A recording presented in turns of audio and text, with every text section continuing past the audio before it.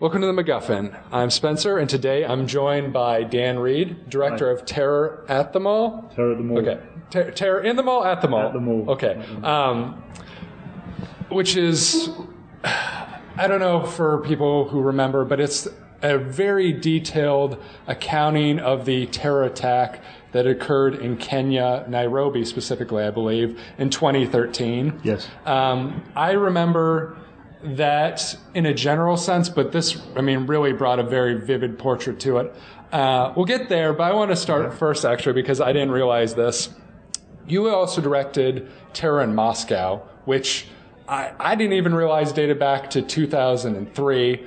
But similarly, that covered the terror attack at the theater in Moscow between the Moscow military and the Chechen rebels. That's correct. That resulted in, hundreds of deaths, 300 deaths or something like that.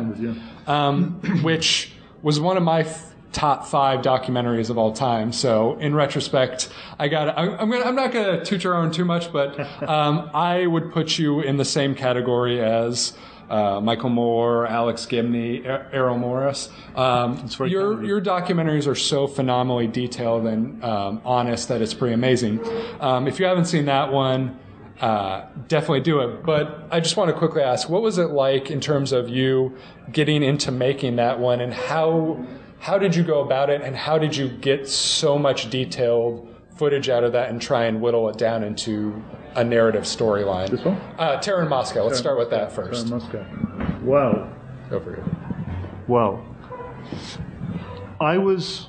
Terror in Moscow was a gig that I was kind of brought onto, you know.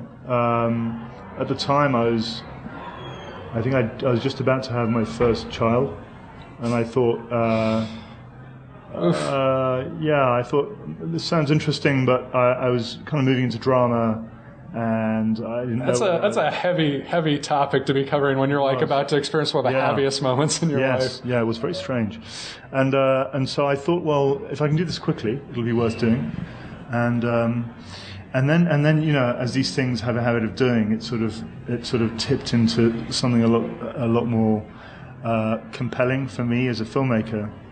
Because not only did we find all these extraordinary people who had survived the siege, you know, there were 800 people who'd gone to see a musical, you know, and they were held hostage for, I think it was 58 hours.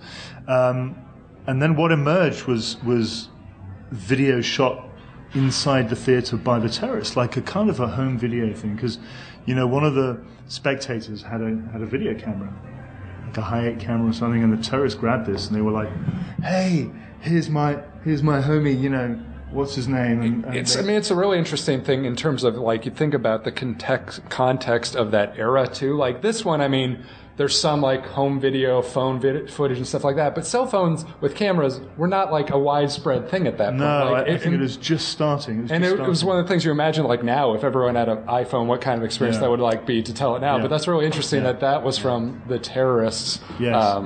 So the terrorists kind of doing video selfies inside the mall, inside the theatre.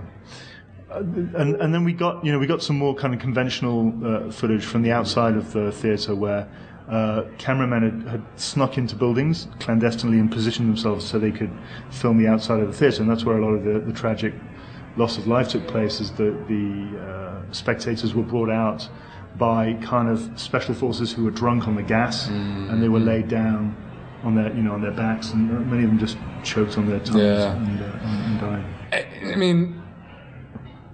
Part of what made that movie so remarkable is all the intimate footage that you had doing that. Was that something that's sort of been an element that you've thought about as you've gone forward in doing these films, like Terror in Mumbai and now Terror in the Mall? Yeah. Like, is that something that helps drive you to be like, okay, this is a project that I can see being able to tell a story in? Yeah.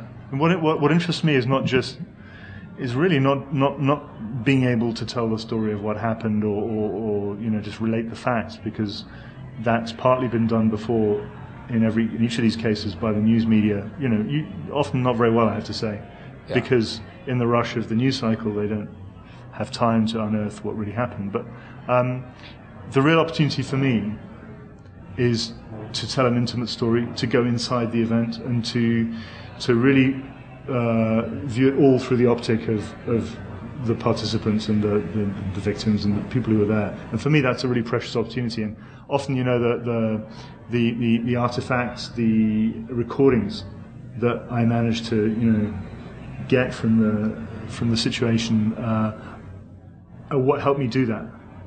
So I'm kind of using the technological side of the fact that everything we do is recorded now on multiple angles, multiple cameras. But I try and use that to tell an intimate story, because recordings can be very cold, they can be very inert. Well, that raises an interesting question. I mean, with Terror in Moscow, like, that seems like that's as much a great opportunity because the footage existed. But nowadays, it almost feels like there's more noise, if you will. That there might be more projects that have crazy footage taken, especially with people and phone cameras and stuff like that. Does that make it more difficult to figure out what you want to do, or like, do you just have a sense in terms of like watching the news, like, oh, that looks like there might be something more to that story, maybe I should look into that more and see what's there? I mean, both with Terror in Mumbai, which is the other film which I don't think you've seen, but no, I'm very eager to see now. I didn't even realize, like, it was one of those things. It's like, ooh, this is a treat. Like, and it's sort of sad to say that because it's such a tragic event, and we'll really get into that with this story here shortly. But it's still like an incredible accounting of things that, it's just like, I'm curious to see you learn more about something I didn't know as much about. But with the Mumbai film, a lot of it pivoted around audio recordings of cell phone conversations, and these conversations were of the gunmen on the ground speaking to their handlers in Pakistan. So it was a kind of minute by minute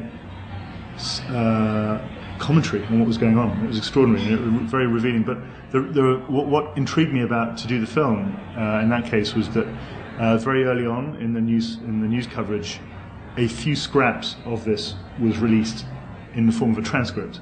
Wow. Nobody had the audio, but there was like 4 or 5 excerpts from the conversation that the Indians were using to say, look, these guys came from Pakistan, they've been controlled by Pakistan. And that made me think, well, what if you could get the whole thing? And it's the completeness of the electronic record that's important. It's the completeness that's important. Well, I mean, and you talk about completeness, that was one of the most incredible things about Terror in the Mall, is that not only do you have like all the security footage from the mall interspliced with interviews with the actual survivors, but you're able to clearly track and show where individuals are and as they move through the mall. What was the challenge like in terms of doing that, in terms of like identifying people, matching up their events and account of the thing, in terms of telling this narrative? Because it is phenomenal. It very much feels like you are there and you're very conscious of everything as it's unfolding because you know where everyone is as the story's unfolding. Well, I'm glad you say that, because one of the things which kind of plagued me at the beginning was, is anyone going to be able to understand how these cameras fit together? And is an audience going to be able to follow action from camera to camera? Because clearly these cameras are not positioned to narrate a story. They're positioned to catch people stealing or whatever. And I think that in the finished film, I had no problems at all. Exactly. Understanding what was going on. And that's hugely, that was one of my big worries at the beginning. I received the material, or acquired the material, in the form of, a whole mass of folders with files with strange codecs, often lacking a player, often, files that wouldn't play. I can appreciate trying to find a way to make this stuff work. Complete, in terms of just video manipulation, just a complete nightmare, because we couldn't open the files, couldn't play them. So, cut a long story short, there was a lot of work involved in just getting the damn stuff to play. That was one of the things that was I remember this, and you talk about how things occur in the news cycle, and this is one of those things that in retrospect, I'm sorry I didn't consider more about it, but there's constantly so many events globally around the world that we seem to thrust these aside within a 24-hour cycle. Yeah. But I didn't realize that this was just a year ago, almost just, I think it was August something, when I actually went back and looked at the date that September occurred. 21st. September. Okay, so it's not even a year. Yeah. What was it like in terms of trying to get that all pieced together in such a short, I guess I don't know what your timeline was to get it done, but getting it pieced together in such a short amount of time, because it seems like there's probably so much stuff to look through that you're talking 30 hours from just these cameras. We had thousands of hours. So it's just like trying to sort through like, oh, there's that 1 minute in this one camera that I want to use. It was a hugely labor-intensive task, as you can imagine. And my editor and I just spent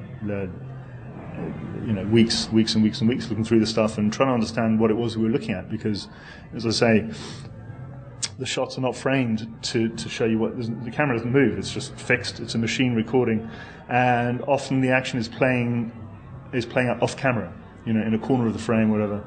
And there's one amazing shot for me which kind of sums up the power of the security camera footage, and that is a moment when a mother of two children stands up in front of the terrorists, and she survived a massacre in the supermarket, and she stands up and she says, I want to go with my kids, and you can just see her head appear in the corner of the frame, and that for me is an incredibly powerful moment. Partly because she's not there dead center; she just kind of sneaks into the frame. There's something about the grammar of the security camera footage, which is, on the one hand, is very alienating because it's very cold. It's just a machine recording things. On the other hand, it does make you feel like you're witnessing something actually unfolding in front of you. You're absolutely right on both of those points, but you actually have an ace up your sleeve, though, in terms of the footage from, was it Goran? Goran Tomashevich's stills. His burst photos that he does, not just outside, but actually as he goes inside with the undercover or plainclothes officers, and when they try and help out, that is just like, I guess he's a war zone photographer in his past, so he's not afraid of like the danger, but like that footage is so polar opposite of like the cold, distant security cameras, because it's so intimate when there's some of the shots. Like when the people behind the display are running to get out, when they have that one brief moment after the tear gas is thrown down, it's so like personal that these people have been hiding for so long, and you can just see like they're so relieved to be. It's an incredibly personal experience. You're right. It's the polar opposite of the security camera footage, which is fixed camera, very grainy. Very little detail and no framing, and Goran's pictures are the opposite. They're beautifully vibrant, framed, very well framed, rich in detail. I thought, because I'd seen the still pictures that had been very, very widely circulated around the world that he'd taken, and then I went to see him in his office in Nairobi, because he's the Reuters chief photographer for East Africa. So I sat with him. And he's Serbian, and I spent quite a long time in those parts, and we sort of chatted a bit. And he said, "Look, why don't you just look through the pictures and have a look, help yourself." And so I started to look through, and I was like hitting the arrow. Yeah. And I realized it was like almost animated. Exactly. I realized that there was an incredibly rapid shutter speed that gave you sequences of pictures, these bursts of pictures that were like, maybe 10, 12 frames per second, and it was one of those moments where you just go, I want it all. I don't want to say bad words on the program. No, you can say as many as you want. Don't worry. I guess it's not a big deal. It's like, damn, that's and suddenly those sequences of pictures just sucked me into the moment, and I thought, I have to work with these, because these are unique, and they're such, where the security camera footage, as I said, is distancing, and this is it sucks you in, and it really places you in the world of what's happening. Well, you bring up sort of an interesting question I have as somebody who's worked on films like this, and you're dealing with the survivors and you're hearing their intimate stories. How difficult is it to keep the film itself so non-biased, so to speak, not interjecting your opinion? Because like I found myself watching it and just being like, what the fuck is going on with the SWAT teams and all that sort of stuff? Like that's part of what makes it such an amazing human piece, is like, when those plainclothes police are just like, we need to get in there and do something. But like you take it honestly, you're like, they didn't do anything. 3 hours in, they're not doing anything. Like how challenging is it to not just be like, this is fucking crazy. Right. Like, this makes no sense. Yeah. I think that moments like that are even more powerful when there's no judgment involved. I think everyone's reaction will be, what the hell? What were they thinking? But at the same time, no one woke up in the morning. None of those military guys or the police guys woke up in the morning and said, you know what? Let's just completely bungle a terrorist attack, a response to a terrorist attack today. So no one. It's something that happens, and so I'm very weary also as an outsider, you don't want to go and be like, so you fucked that up, huh? Well, the former colonial power, a British guy saying you guys messed it up, but at the same time, people bled to death because of this terrible lack of urgency that Right. I mean, I think you're right that nobody goes into it and wants to be like, oh, I'm going to bungle this. But at the same time, like, nobody's like, I'm going to be a hero today and do that. And that's one of the things that makes, like, especially like those businessmen who just go in with the cops just because they have gun licenses. They're like, we got to do this. And it's just like, the braveness of people like that probably... I can't calculate exactly how many lives something like that might have saved, but they probably those guys saved hundreds of lives, literally, because if they hadn't kept the terrorists tied up where they did, they would have moved deeper into the supermarket. And there were hundreds of people hiding there who managed to get out during the gunfight. So, I mean, I don't generally adopt a judgmental tone because I don't think it helps, and I don't think. What would I have done in that situation? Would I really have been so much better? I don't know. So I always think of it in those terms, and I think also understatement can be very damning without being, too strident. I think you have to deliver that. You have to deliver the truth of the situation, and if it's accurate and if it's well told and it's well supported by evidence, by pictures, by testimony, then it's as powerful as it needs to be. One of the aspects of the film that obviously is the least defined, but probably the most challenging to even attempt to get into is the perspective from the terrorists. Obviously, all the ones there are dead. I don't know who you could interview to actually give you an honest perspective from their point of view. But hearing the stories from the people who survived and interacted with them, like how they give candy bars to the kids and say, we're sorry about this and stuff like that, or make baby faces at babies and stuff like that. It's just like, to try and understand, like, what is actually going on in these people's minds that they can sort of like combine all these different perspectives into a cohesive element in their mind.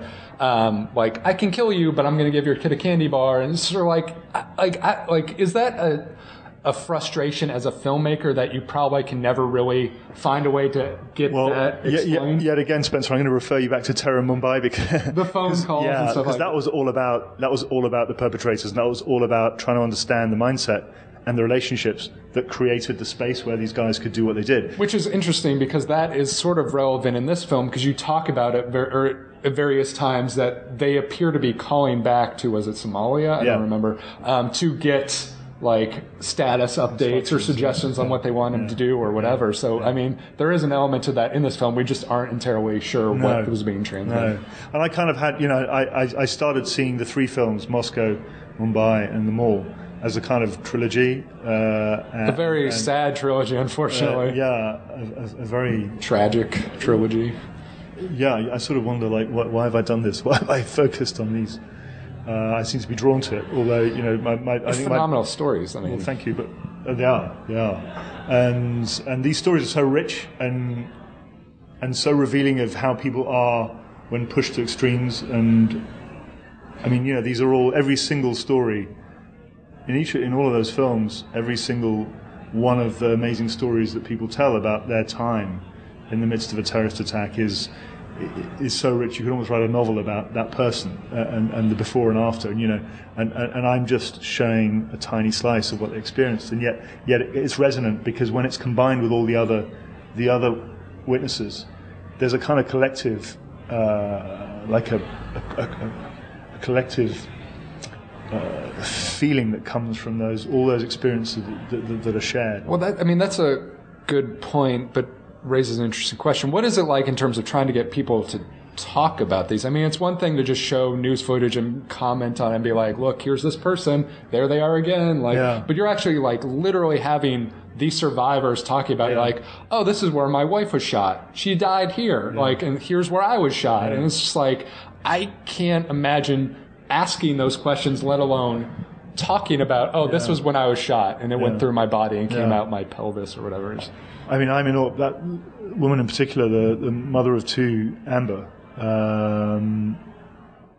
I'm still in awe of her partly because she's able to articulate so calmly what happened to her that day, without being matter of fact and dry. She doesn't. They were all, incredibly earnest, and it's almost like you're like, did a tragedy happen to these people? Because they're so matter of fact about a lot of it. I mean, honestly.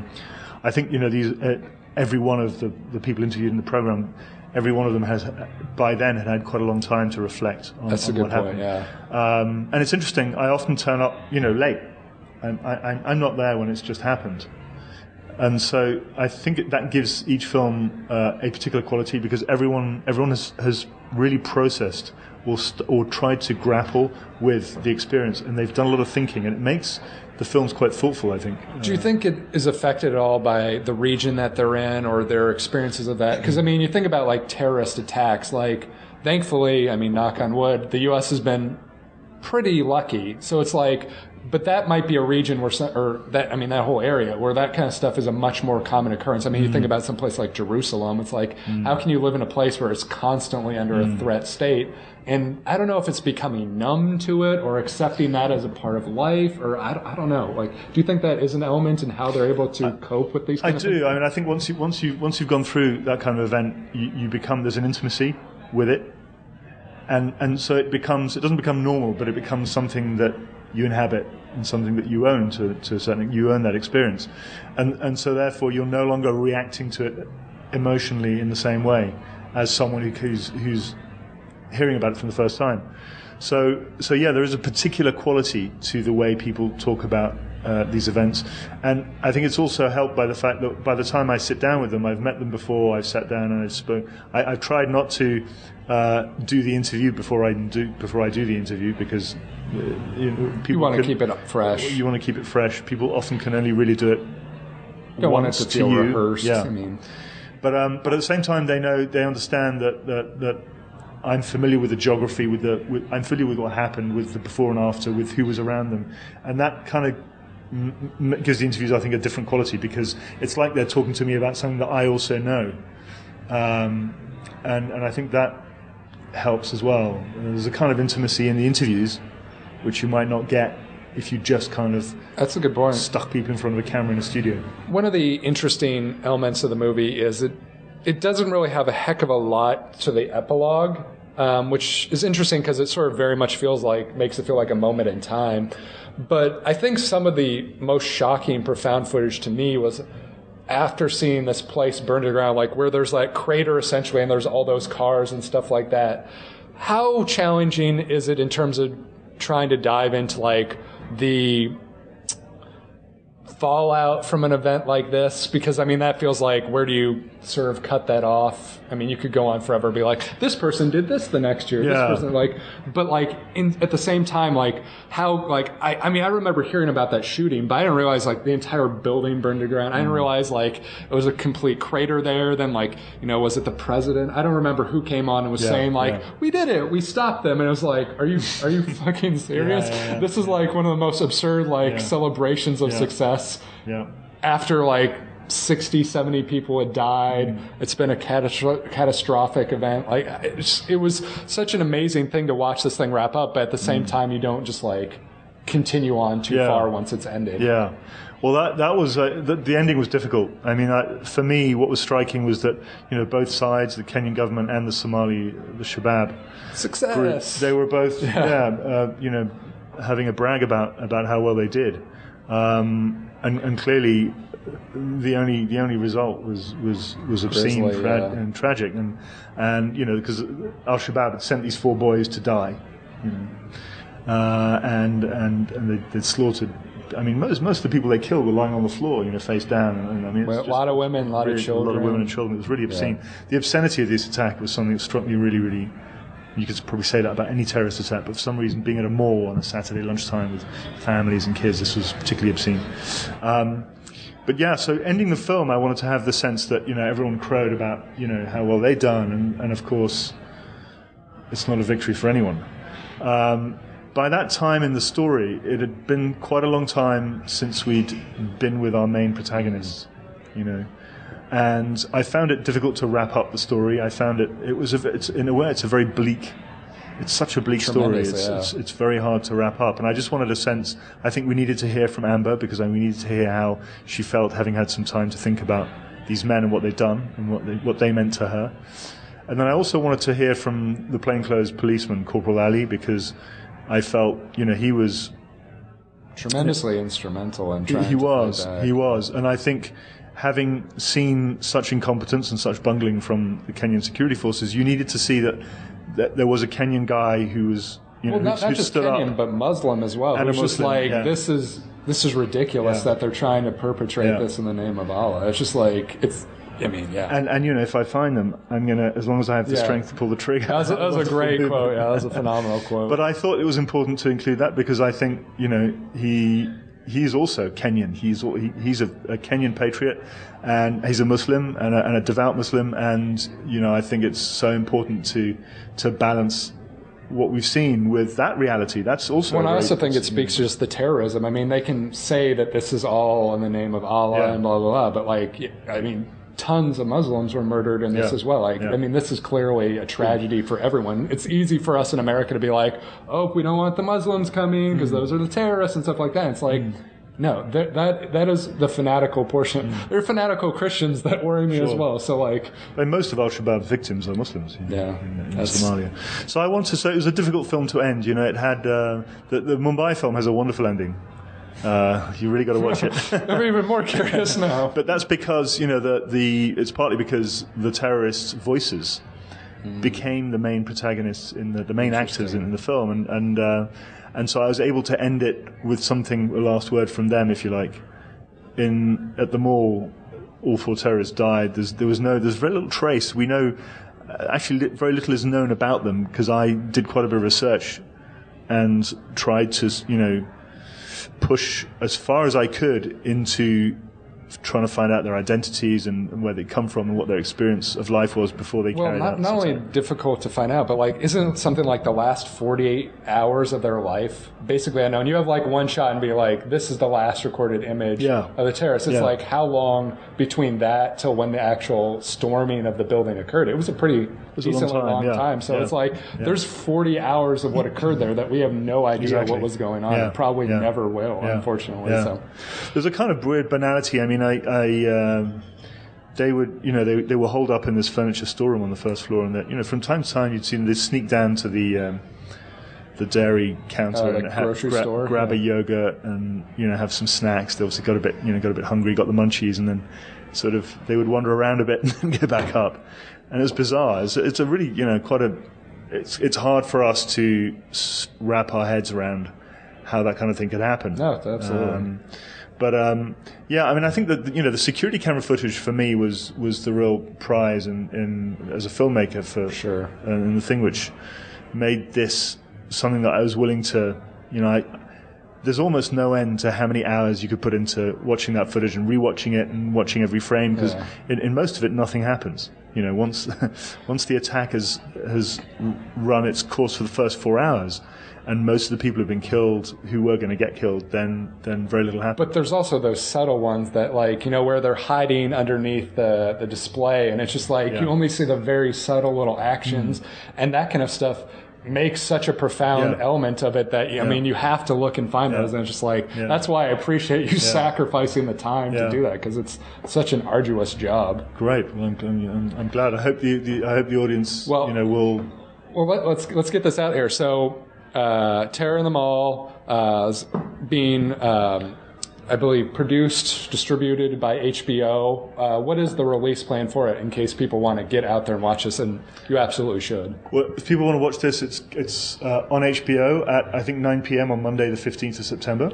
Brilliant. That's Eastern Time.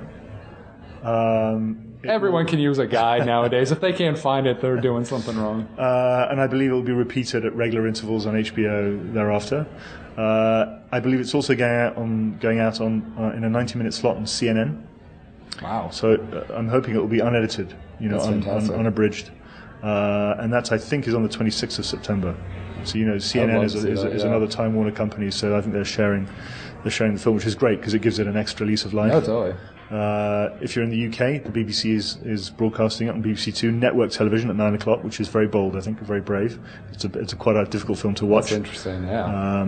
And I'm hoping it'll be maybe it'll be released on DVD or whatever. Oh, nowadays, like I'm sure soon enough it'll be Netflix, HBO Go, all that sort of stuff. No doubt about that. I hope so. Thank you so much. Check out Terror in Moscow too, and I'm going to check out Terror in Mumbai. Let's both do that. Yeah. Thank you so much, Dan. One last thing.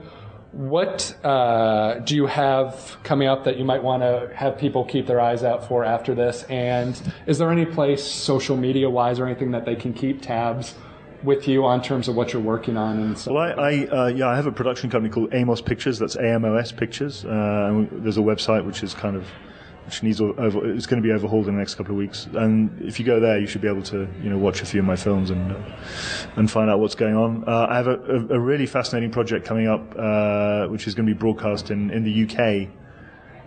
Not in the States, I don't think yet. But always how it feels. Always how it feels. But in the UK, it's called The Paedophile Hunter. And it's the story of a vigilante group, amazing characters. It's a documentary.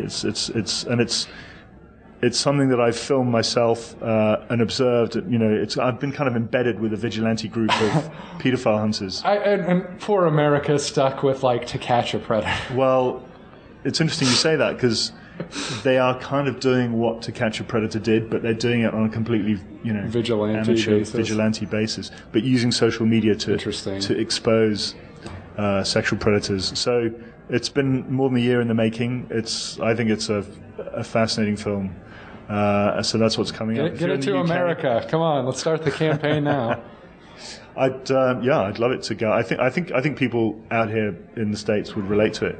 I think for sure. It's just the accents, the Midland accents, which might be bit difficult to understand. We'll adapt very quickly. Let me assure you, we're totally good for that sort of stuff. Did you guys watch Trainspotting when it came out ages ago? Oh yeah. You could cope with the accents and that. We're good. We Snatch, all that sort of stuff. We're at this point, we can do it. Yeah, excellent. We've been around for a while. Thank you so much, Dan. Right, Best of luck with Terror in the Mall, and can't wait to see what you do next. Thanks, mate. Awesome. Nice one. T-1000 can't stop me. I'm on fire tonight. Magneto can't stop me. I'm on fire tonight. Even Zod can't stop me. I'm on fire tonight. It's tight. Don't even try to bite the side of style. Mr. Spock can't stop me. I'm on fire tonight. The Wrath of Khan can't stop me. I'm on fire tonight. The Borg can't stop me. I'm on fire tonight. Because I've got space game and it feels all